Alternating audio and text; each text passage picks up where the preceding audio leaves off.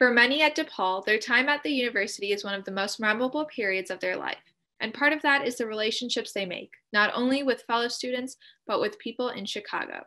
Now, many of those Chicagoans are hurting due to COVID-19. Good Day DePaul's Rebecca Chenard has their stories. While most college campuses are made to feel like their own little world, this is not the case at DePaul University.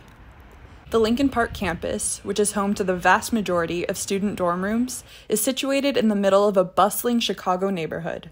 That dynamic energy is the very essence of the DePaul experience. However, what was once a vibrant college environment has transformed into what some would call a ghost town. For over a year now, COVID-19 precautions have forced most classes to be held online, and dorm rooms are at an extremely limited capacity. With little to no foot traffic, the DePaul campus has become a shell of its former self, and students are feeling the effects.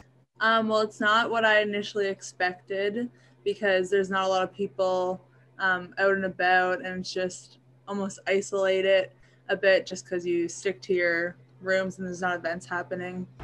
Under normal circumstances, one of the best things about being at DePaul is discovering what the local neighborhood has to offer. The campus is surrounded by small businesses that have been loyal to the DePaul community for years, if not decades.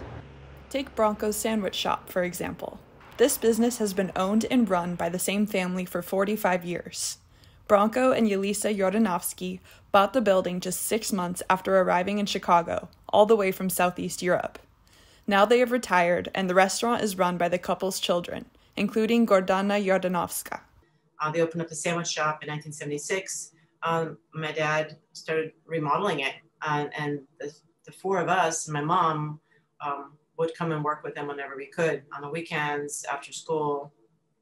So it was a big sacrifice, but that's what we know. That's been our life. Ever since those early days, Broncos has treated members of the DePaul community like family. We all started together. Anja, the sister who now manages the shop, has become so familiar that people will often refer to her as Mama, just as they did with her mother before her.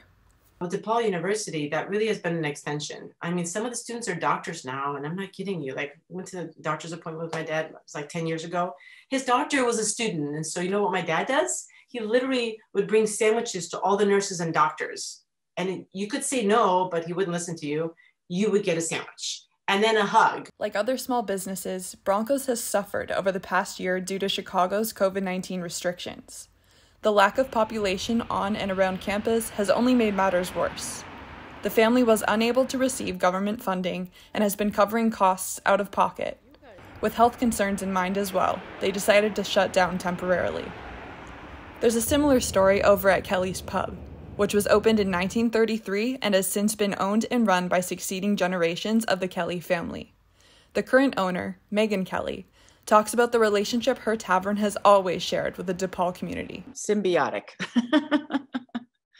I mean, we've always been in the DePaul community. The DePaul community has gotten bigger since we've been there, but it's always certainly been part of the DePaul community.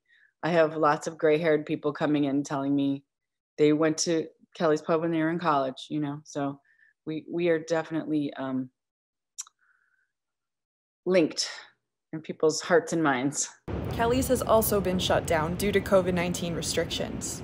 As a smaller venue, they're unable to seat guests inside while maintaining social distancing. It's been going on for a year. We all know what's going on, and it's rough on everybody. So hopefully other places, you know, can dig deep and survive. I know I talked to some other bars in the neighborhood, you know, we all kind of know each other, and they're, you know, toughing it out, but nobody's making money until they can be at capacity. That's kind of the way we operate. McGee's Tavern is a neighbor to Kelly's, and one of those businesses who has been toughing it out. They have remained open throughout the pandemic whenever the city restrictions have allowed them to. Manager Matthew Rosso shares how they have been able to accomplish that. Good ownership. I think we have good management, and we tried to focus not on what we couldn't do, but what we could do. We tried to work with the city. You know, they were establishing kind of various rules as it went along, and we just tried to remain accurate and flexible with those rules. You know, obviously we had to pare down our staffing, we had to pare down a lot of things, but it has been hard. we do obviously miss our DePaul students. It's their bar, but you know, we've been able to make, you know, we've had the opportunity, because other places have closed, that people want a place where they can go have a drink and have a good bite to eat, and we're still that place. The good news is, Kelly's and Broncos are planning to reopen their doors and get back to business as usual. The bad news? Other businesses in the area will not be so lucky. One of the most notable losses in the neighborhood is the closing of Devil Dogs. Although the business has a few other locations across the city, this was the original shack, which opened over 10 years ago. What was once an extremely popular choice for late-night diners was no longer able to sustain itself after students left Lincoln Park. These challenges caused a few places to be wiped completely off the map, such as the once popular sports bars, State, and Derby. Although students and staff will of course look back and remember their time in the classroom, what is often most memorable about DePaul is the time spent exploring Chicago, and this neighborhood in particular. For years, all of these businesses were a fundamental part of the campus experience. I mean, I have memories of all those places because we were pretty frequent flyers, and we went to Derby. We went there once or twice and had an amazing time and have so many like snap memories from there. State, so many memories at State. Kelly's, I mean, just all these places that are good, wholesome, fun, and such special places to me because of the memories I have there. It really bums me out that other people don't get to have experiences like I had at those places. Although the neighborhood is feeling a bit gloomier than usual, there is a light at the end of the tunnel.